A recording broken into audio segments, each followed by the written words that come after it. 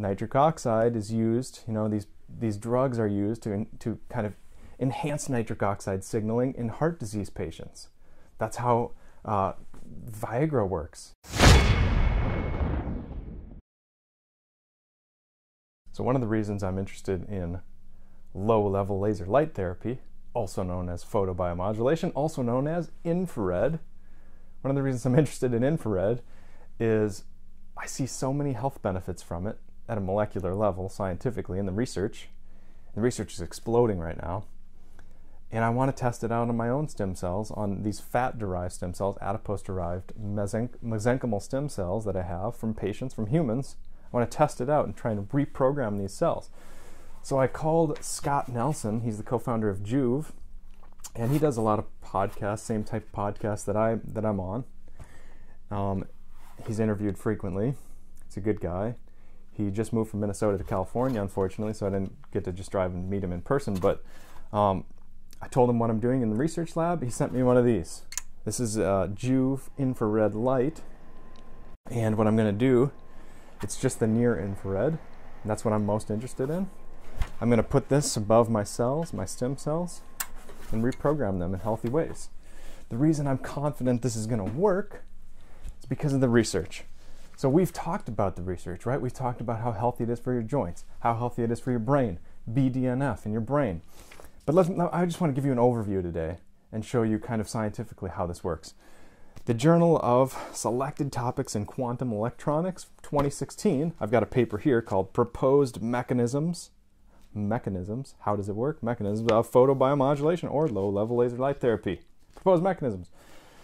So it starts off by saying photobiomodulation, also known as low-level laser light therapy, and by the way, also known as infrared, of course, has been known for almost 50 years but has not gained widespread acceptance. Why not? Well, they say in recent years, much knowledge has been gained in this area. That's what's going on. We're seeing this explosion. This is 2016. Explosion of research because we're understanding the molecular mechanisms of how it works, which gives scientists a more specific and precise way to study this. We're not just kind of guessing and groping around in the dark. We're actually able to focus in on what's really happening. What's happening? One of the most important chromophores is cytochrome C oxidase. It absorbs light in the near-infrared region, and photons dissociate inhibitory nitric oxide from this enzyme. So basically, in your mitochondria, where the energy is produced, if you're healthy, and unless you're just burning sugar, in the mitochondria, in creating lactic acid, in the mitochondria, you're creating this ATP. You use these enzymes these big proteins called cytochrome C. Now, what they're saying is cytochrome C, if it's bound, if nitric oxide is stuck to that thing, it can't work. So the protons can't be pumped in, you can't generate this electrical gradient and then pump them back out and create ATP, energy. You can't do that. So infrared frees up nitric oxide, allows your body to make that energy, and allows the nitric oxide to go out and do all kinds of cool things. So as I said, scientists now can say, whoa, nitric oxide is released. Let's look at what happens after that. Whoa, cytochrome C oxidase is cranking out energy. Let's look and see what happens after that. And basically, I really wanted to go through this whole paper with you because it's awesome. If you really want a good review paper on infrared, this is the paper. They talk about so many things, the anti-inflammatory pathways, anti-hepatic proteins, antioxidant enzymes, stem cells. Here's a quote from stem cells and progenitor cells appear to be particularly susceptible to infrared. Stem cells. But I'm not going to go through the whole paper. It's too detailed. It's too long. But but the focus, the point that I wanted to really make from that review paper is it simulates exercise. It's a fine-tuned balance. So you can overdo it. You can overtrain.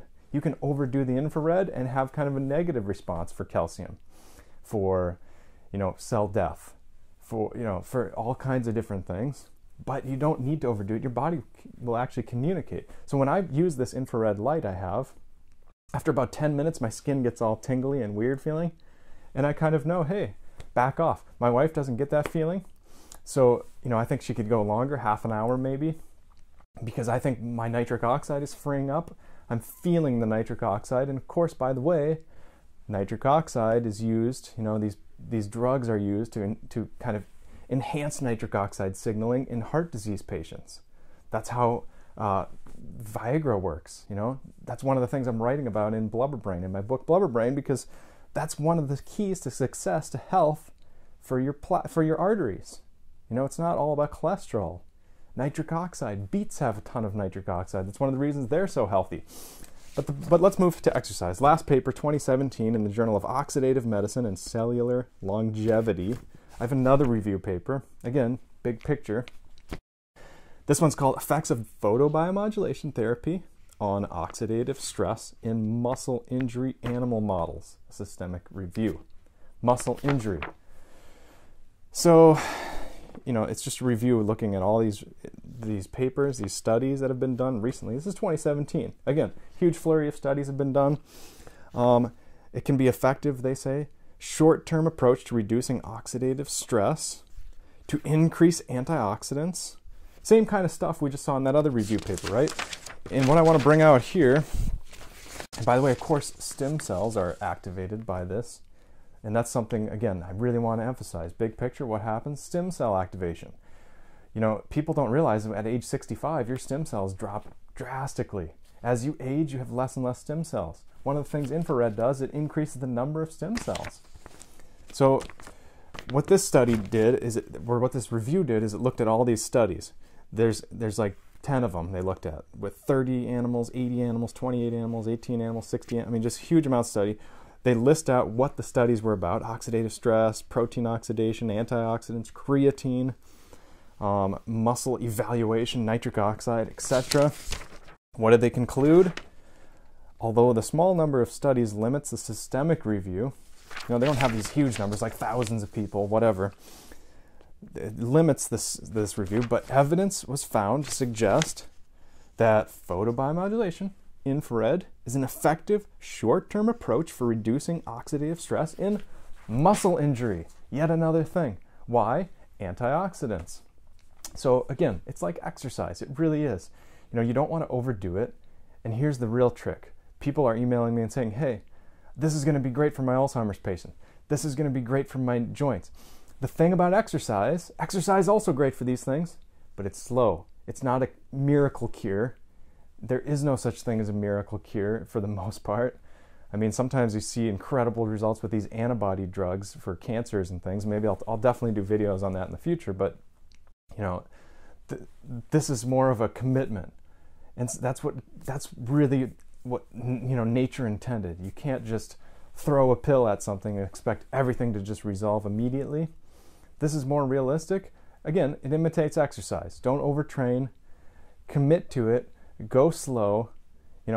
Be more consistent and expect a gradual increase in all these health parameters. It works by increasing energy, increasing nitric oxide. Check out that review, and I'll keep you posted on my stem cell research.